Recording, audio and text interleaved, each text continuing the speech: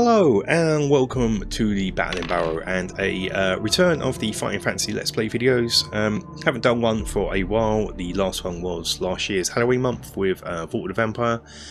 I thought I'd return with a classic Deathtrap Dungeon, gamebook 6. So I thought we'd try this. Yeah, I thought we'd enter and see what happens, see how far I can get. For some reason I can't remember how to play, so off to a good start. Yeah, we don't need to know the rules.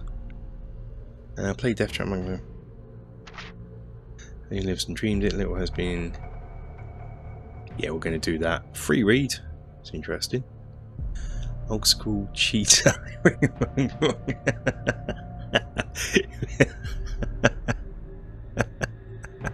Oh, that's brilliant! Reading the free read, an old school cheater. Bench mode, red printed gun mode, difficulty mode. I'm not going to do this. I want to play it exactly as it is. So we're just going to play adventurer probably. Yeah, so we're going to play the adventurer mode just because that's vanilla and that's how I kind of want it. Roll my stamina. Yeah, okay, that's cool. Determined skill. Let's roll for skill.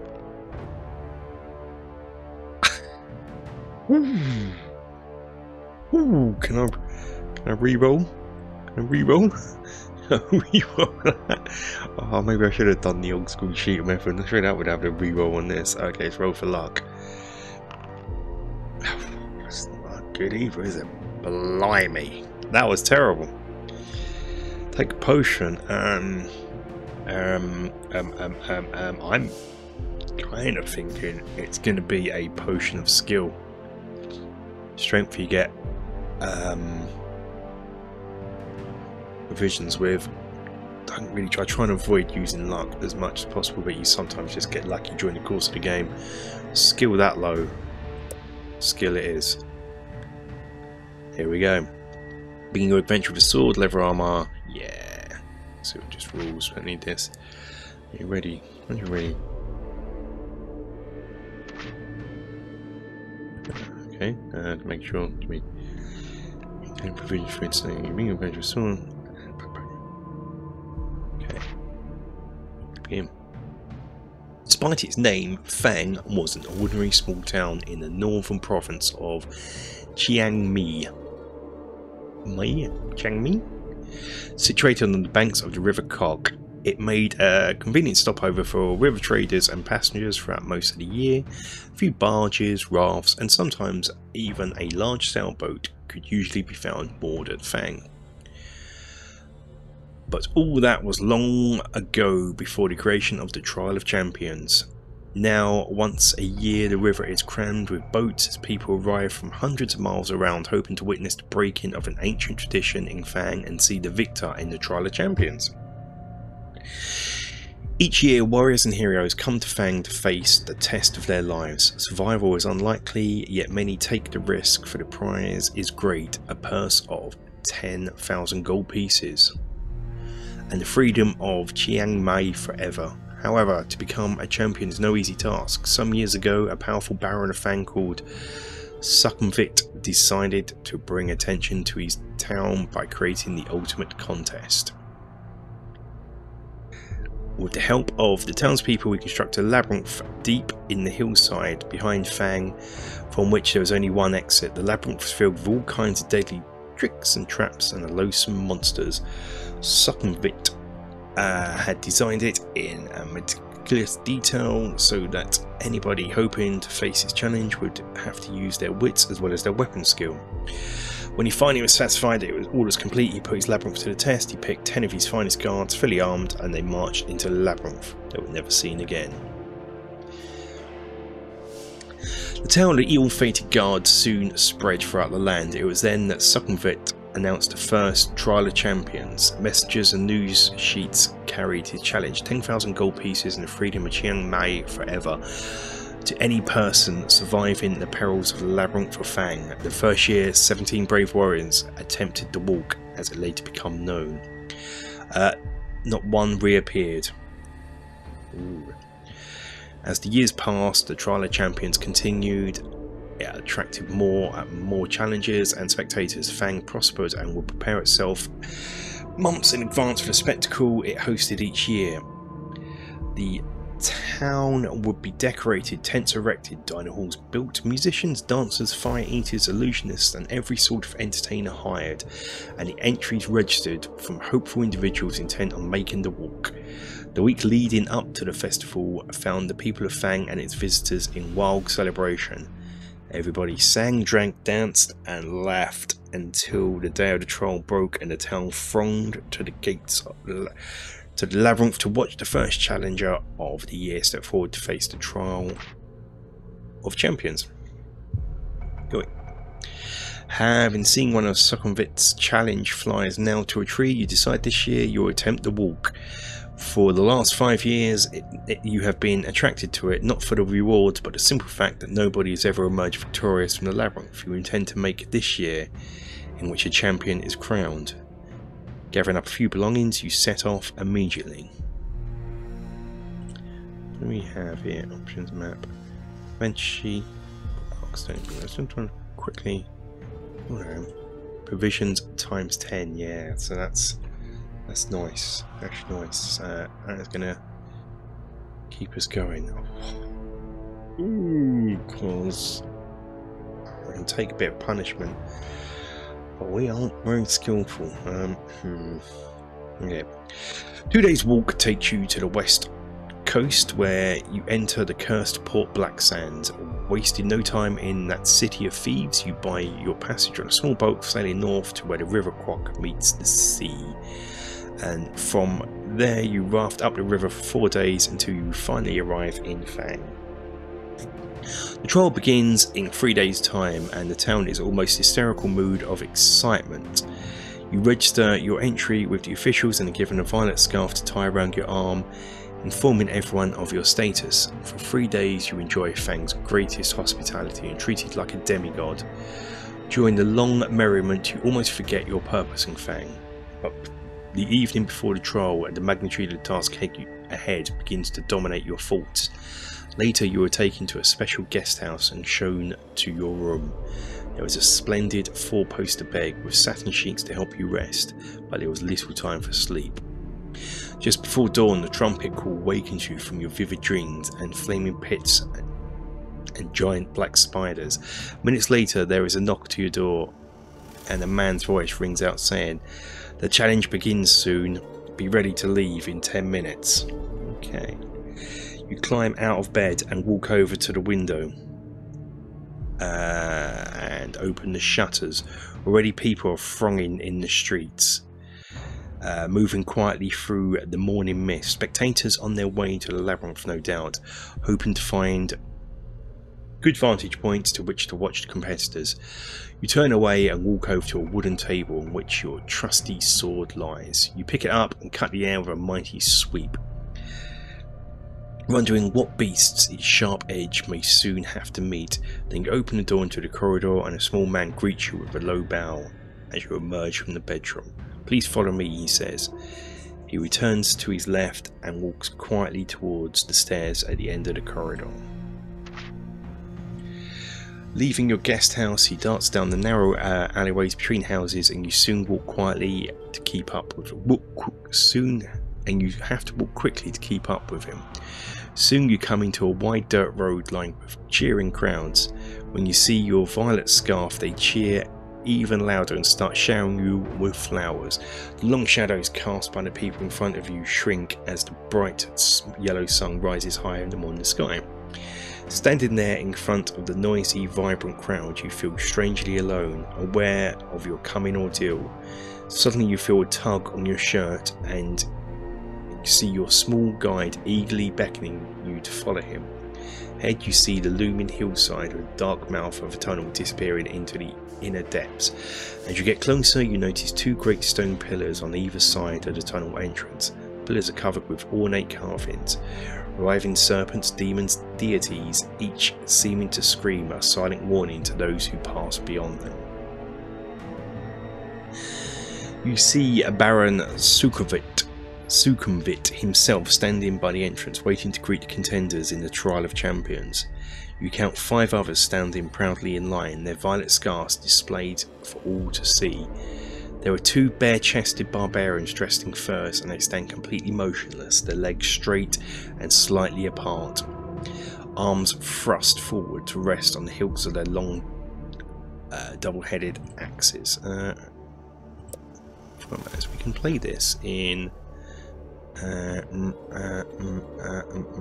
where is it? Mood? Dungeon Delve? No, that's fine. Maybe we can't. Book, here we can. Retro mode? Yeah, we can play this in.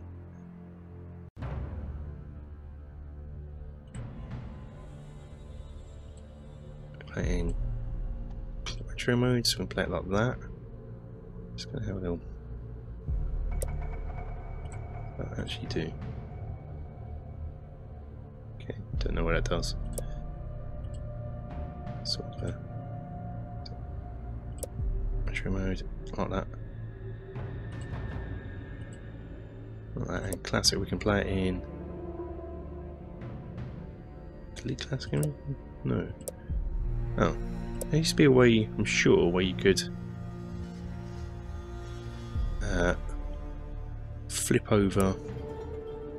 Well, let's go find one.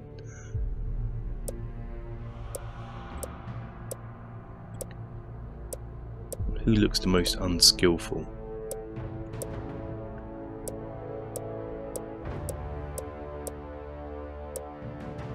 I'm not going to be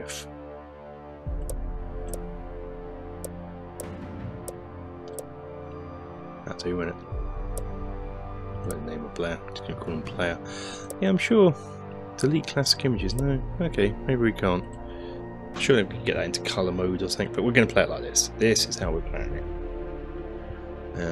Bit of visual interest. Yeah, so here we go. A sleek elven woman with golden hair and feline green eyes is adjusting the crossbelt of daggers wrapped around her leather tunic.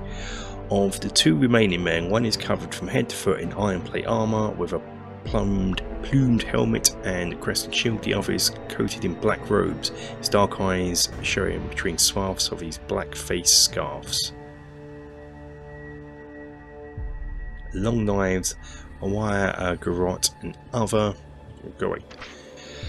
silent death weapons hung from his belt. The 5 contenders acknowledge your arrival with almost imperceptible nods of the head, and you turn to face the exultant crowd for the last time. Suddenly, a hush falls over the crowd as Baron Sukhumvit steps forward holding 6 bamboo sticks. You draw one from his outstretched hands and read the word "fifth." Then the trial begins. The knight is first. He salutes the crowd before disappearing into the tunnel and is followed half hour later by the elf. Next goes the barbarian and then the dark assassin. Now it is your turn to salute the crowd. Holding your violet scarf aloft, you take one final deep breath of cool, fresh air before turning to pass between the stone-pillared gateway into Sukhumvit's corridors of power to face the unknown perils on the walk through the mighty Baron's Deathtrap Dungeon. Wow, that's taken half of this video's runtime length to read this. I would say, I wish, is it Tin Man Games make these? That you could sort of pay for a premium add-on where you'd have some sort of narrator, don't know if that's possible, reading it rather than me, because I'm not the best. So, anyway, off we go. I'll see what happens now if I put it into... This puts more into a book mode, which further look at that. Yeah, I'm sure there was a way, somewhere recent, where you could put it into. Perhaps it was the full standalone version you could do that in, and not this. Oh, I didn't want to do that. Anyway, let's carry on. Oh no! Oh no! How do I get out of this? Resume. There we go. Didn't want to do that. What a mistake to make. Okay, so off we go. We are just now going to we're going to carry on. We're only on one, halfway through the video. I want to make these about half hour each, see? And what we're on, sort of 15 minutes. Yeah, so Okay. The clamour of the excited spectators gradually fades as you venture deep into the gloom of the cavern tunnel. Large crystals hang from the tunnel roof at 20-metre intervals, radiating a soft light, just enough for you to see your way. As your eyes gradually become accustomed to the near darkness, you begin to see movement all around. Spiders and beetles crawling up and down the chiseled walls disappear quickly into the cracks and crevices as they sense your approach. Rats and mice scurry along the floor ahead of you. Droplets of water into small pools with an eerie plopping sound, which echoes down the tunnel. The air is cold, moist and dank. After walking slowly along the tunnel for about 5 minutes, you arrive at a stone table, standing against the wall on your left. On it there are 6 boxes, one of which has your name printed on the lid. Yeah, right. Now, I'm not going to lie, for years when I used to play this, I used to ignore this straight away because it's Deathtrap Dungeon. It's going to be a trap, isn't it? But no, apparently this time it's nice. We're going to open it. The lid of the box comes off easily. Inside are 2 gold pieces and a note written on a piece of parchment paper addressed to you. After placing the gold in your pocket, you read the message, which says, "Well done, at least you have the sense to stop and take advantage of a token of aid given to you. Now I can advise you that you will need to find and use several items if you hope to pass triumphantly through the Deathtrap Dungeon assigned Succumvit. Memorising this, reminds of the note, you tear it into tiny pieces and continue along north of the tunnel." After walking down the tunnel for a few minutes, you come to a junction. A white arrow painted on one wall to point west. On the floor you can see wet footprints made by those entering before you. It was hard to be sure, but it looks as though 3 of them followed the direction of the arrow while 1 went east. So the majority of them decided to follow the arrow, while 1 decided to go east. So I'm gonna go east. I'm gonna be follow the only person. I don't want to get attacked by multiple different contenders. There's 3 one way, 1 the other. So I'm gonna go east. Ahead you can see a large obstruction on the tunnel floor, though it's too dark to make out exactly what it is. The wet footprints you've been following carry on towards the obstruction. Yeah, we're going to stick with the plan. You see the obstruction is a large brown boulder-like object, and you touch it with your hand and you're surprised to find it is soft and spongy. Will you try to climb over it, or wish to slice it with your sword? Oh, we are going to climb over it. You clamber onto the soft boulder, half expecting to be engulfed by it at any moment. Getting over it is difficult, as your limbs sink into its soft casing, but eventually you manage to struggle over it. Relieved to be back on firm ground, you head east. The tunnel makes a sudden turn to the left and heads north for as far as you can see. The footprints you are following start to peter out as the tunnel becomes gradually drier. Soon you are beyond the dripping roof and pools of the floor, and you notice the air becomes hotter, and you find yourself panting even though you are walking quite slowly. In the small recess on the left hand wall you see a section of bamboo standing on its end. Lifting it down, you see it's filled with clear liquid. Your throat is painfully dry and you are feeling dizzy from the heat in the tunnel. Do you wish to drink the liquid? Of course I wish to drink strange liquid that I find in somewhere called Deathtrap Dungeon. If you do not wish to risk drinking the liquid and you rather continue north...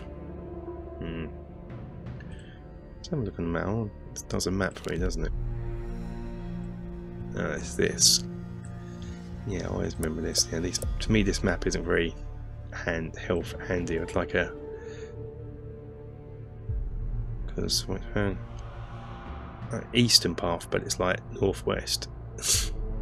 Really, that should be east. Now we've gone. Yeah, so I don't find the map in these games very helpful. I'm going to drink. See what happens. What's the worst going to happen? The water in the bamboo is welcomingly refreshing. You gain 1 stamina. Well, I haven't lost any yet, have I? See, I've played this so many times, I don't think I've lost any stamina by this point. I wonder if I... Anyway, you can always remember the beginning part of this game fairly well later on. So this first bit will be a bit Not as exciting as it could be. A lot of introduction reading, a lot of me getting used to things. Hopefully after that it will be better. It contains a magical solution which will enable you to be exposed to the melting point temperature without harm. Discarding the bamboo, you start off north in good spirits. That is excellent. Where are we now? Temperature continues to rise. You find yourself dripping with sweat. As you struggle on, the heat intensifies until it feels like a white heat and becomes so unbearable you begin to pass out. If you drank the liquid from the bamboo pipe, I did. Yay. Although the temperature in the tunnel is higher than you can normally tolerate, the liquid from the bamboo pipe keeps you alive. So you'd be dead already if you didn't drink it. So that's cool. Mercifully, the temperature now starts to drop rapidly and soon feels almost cool again. On the right hand side of the tunnel is a closed door. It has a small iron plate in it, which you might possibly open. When you try the door, slide the iron plate, continue up north. Well, we're going to have to examine this. And I don't want to try the door without looking in the plate. So we can see into the room first, that'd be good.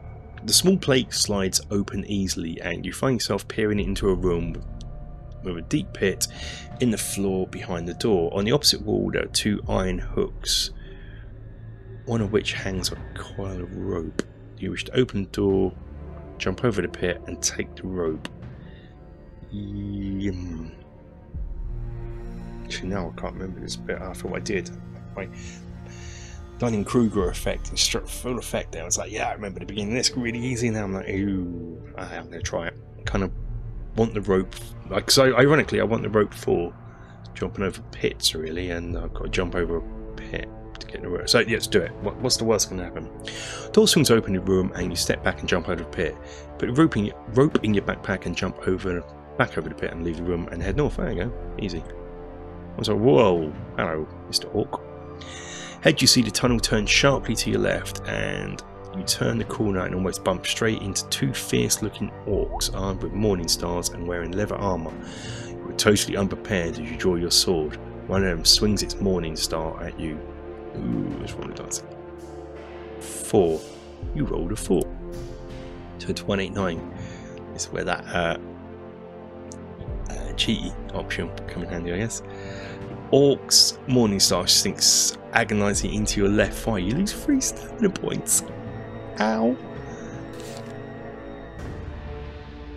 Oh, okay. Yes. Ow. You're still alive.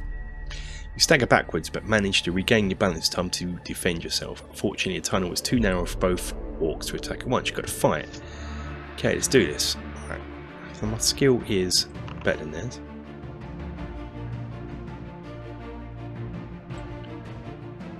Oh, yeah.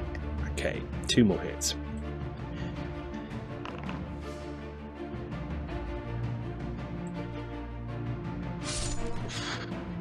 Oh.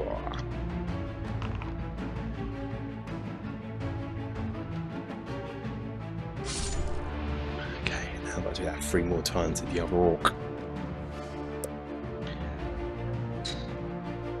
Lucky his stamina's 2 more times to the other orc, and his skill is higher than the other one. Oh, he's got me! Ouch. I think that's me. Got him. Yep. Okay, one more time. One more time. One more good roll. That looks good to me.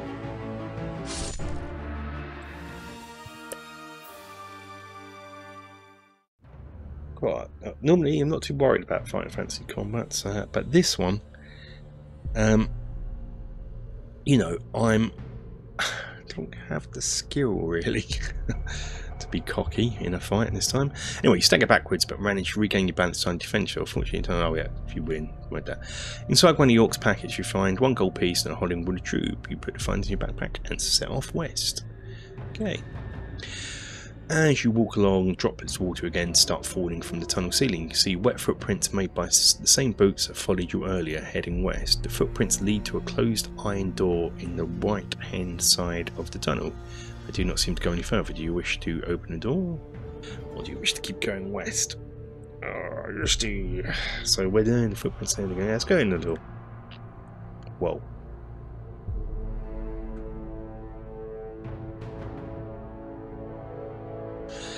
The door opens into a large chamber where you are shocked to see one of your rivals, who has obviously met a sudden gory death. It is one of the barbarians, and he is impaled on several long spikes which are fixed to a frame that has sprung up out of the floor.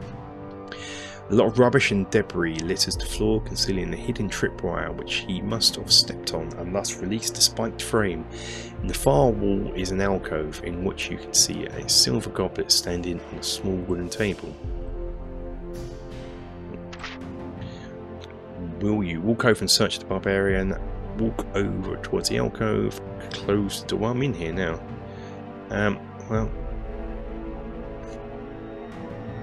order, yes.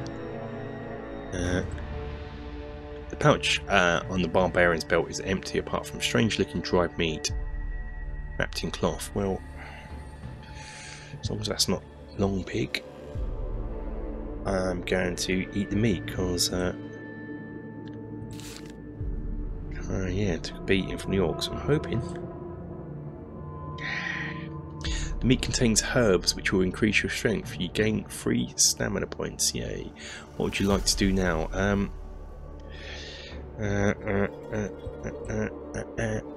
don't want to...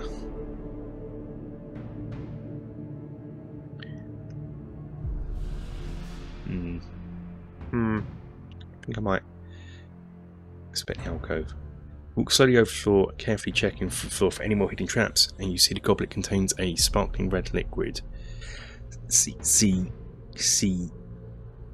now, I've already had the this isn't death liquid thing earlier on with the bamboo, so I'm not going to fall for the fact that they're going to try and pretend this isn't poison. So we're not going to drink it. We're going to leave the chamber and continue west. The passage soon leads to a junction. You notice more footprints on the floor, possibly as many as 3 pairs heading north from the passageway. You decide to follow them. The passage opens up into a wide cavern, which is darker and much drier. Ahead you see footprints gradually fade and disappear. There's a large idol in the centre of the cavern, standing approximately 6 meters high. It has jewelled eyes as big as your fist. There are 2 giant stuffed bird-like creatures standing on either side of the idol. You wish to climb the idol and take the jewels. If you wish to walk through the cavern to know, you know what I'm going to do? I'm going to be inspired by the AD&D rulebooks and first edition, and I'm going to climb and take the jewels. It's the worst that can happen. The idol is very small and will be difficult to climb. Do you have any rope? Oh, yes, we do. You make the rope into a lasso, whirl it around your head and throw it into the idol's head, smiling happily as it falls around its neck. You tighten the noose and start to climb, hauling yourself up the rope. You are soon at the top of the idol, sitting on a bridge on its nose, holding onto the rope.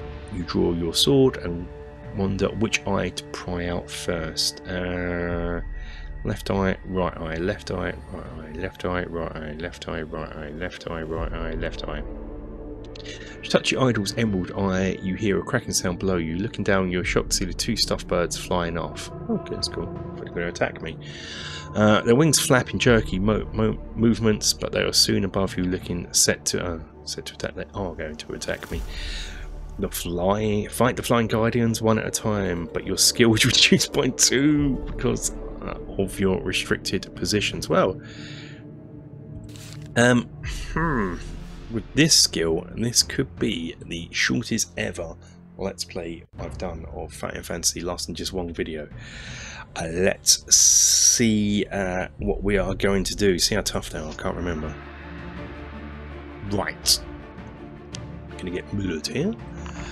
MacLeod. So, okay. Hopefully the dice gods will be kind to me. Okay. They are not going to be kind in this one. Ouch. Okay. Fine. Maybe that's a no. Yeah. Come on. 1 more hit for this guy. No, that's gonna hurt. No.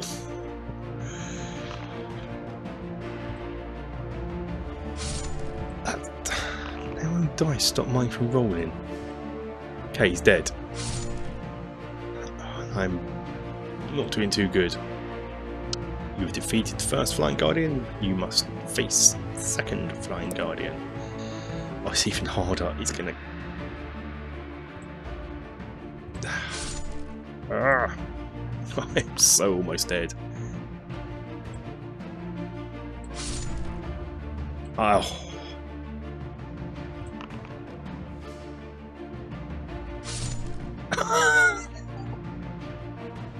I'm not doing that again. I haven't even touched him yet. It's gonna be... I'm getting done by a Flying Guardian. Oh, come on.